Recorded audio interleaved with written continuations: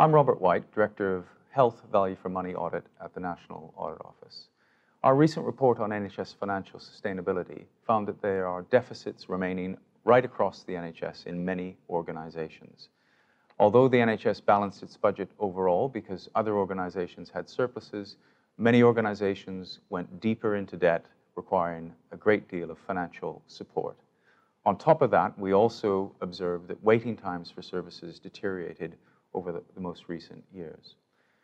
To address some of these challenges, NHS England and the Department of Health brought together sustainability and transformation partnerships. These are groupings of local hospitals, ambulance services, mental health providers, and local authority and other commissioners to plan services better.